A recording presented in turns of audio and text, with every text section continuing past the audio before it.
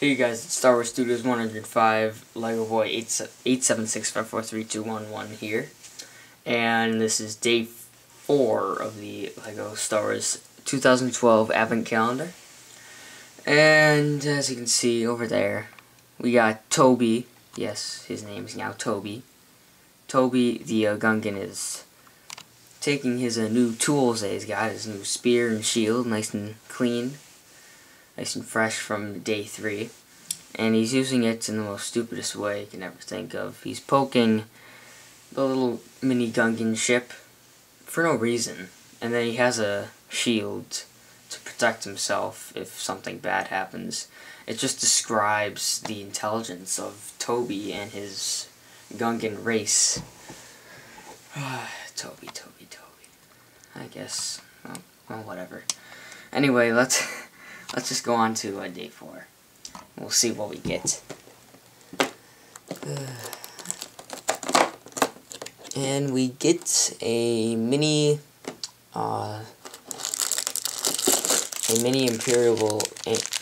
Imperial Star Destroyer.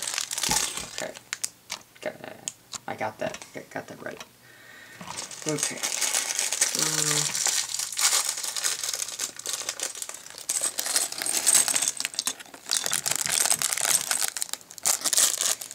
Go. Okay, it looks complicated, but that's just me. Okay, that goes right there.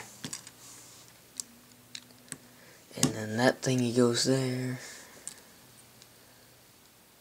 And this. Okay, I get it.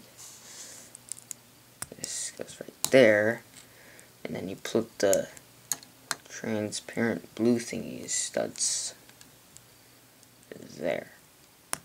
Is that right? Yeah. And then that goes there.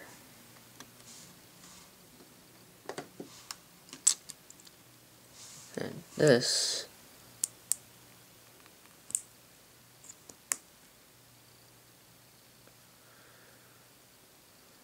I'm just gonna put that here.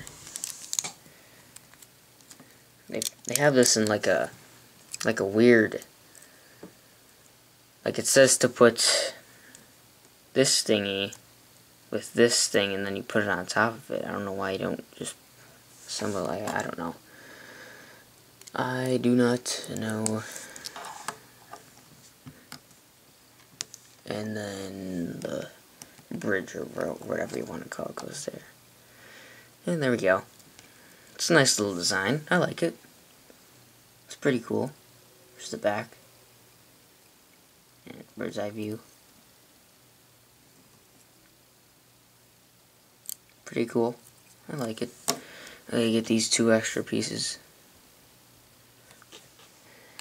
Happiness.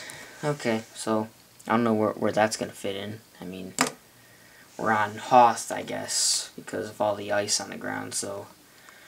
Although, I don't know why Jar Jar would, or, well, I don't know why a Gungan would be here. Why would Toby be here? I don't know, it's, whatever. Just, whatever. And I'll stop talking.